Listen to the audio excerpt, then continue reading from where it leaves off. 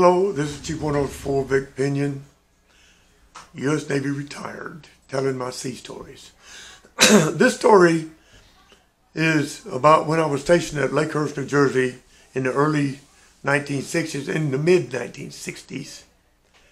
I had sea duty orders to transfer from Lakehurst to the USS Oriskany, CV-A34. Well, I had made several cruises aboard the Ticonderoga previously, and I had to get a whole bunch of shots every time before we went overseas. And I don't know anybody that ever liked that, and I certainly didn't.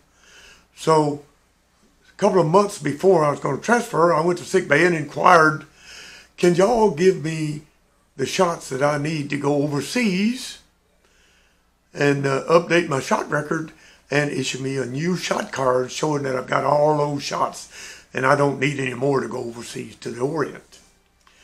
They were happy to do so, and they did it. Over the next couple of months, I got all my shots.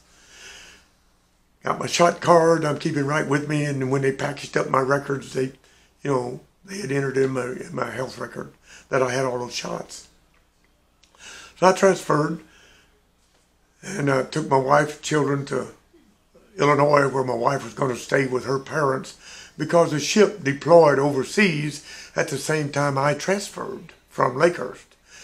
And I took 30 days leave there in Illinois, and then I went on out to California, to Travis Air Force Base, where I was going to catch a flight to the Philippines. Guess what? They didn't care about my shot record. They didn't care about my shot card. Get in line, and I got all 16 shots at once, just like everybody else did. And I rode all the way across the Pacific Ocean with my arms hanging down and my shoulders hurting. End of that story.